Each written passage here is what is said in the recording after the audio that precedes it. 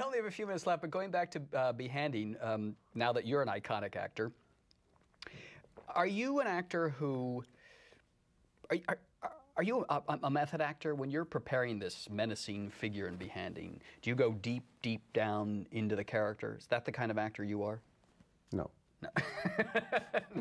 No.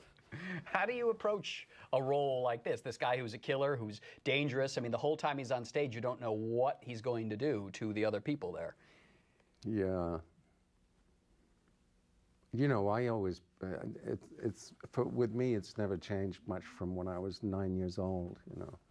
It's, you know, I'll be this and you be that, and we'll pretend, and my friends and I used to go see movies, particularly war movies or any kind of action type of thing. Then we'd go and do the movie out in the lot next door, and it's still like that. That's the Chris Walken School of Acting. That's what it is. Have you taken acting lessons over the years? I have. Did you study with serious teachers? Yes. And? You know, basically it's the 7-year-old thing. Let's have fun. And thank goodness. Yeah. Well, you told me the director at one point when you were talking, he said, now, because this guy's with one hand, and the director said, now, Chris, what do you think is going on inside?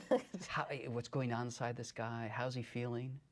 Yeah, we did talk about that, you know, what it was all, you know, what's his life. And I said, you know what I think this is? This is like about watching Chris run around with one hand. Well, it kind of is, and that's why it's kind of backwards. But you see,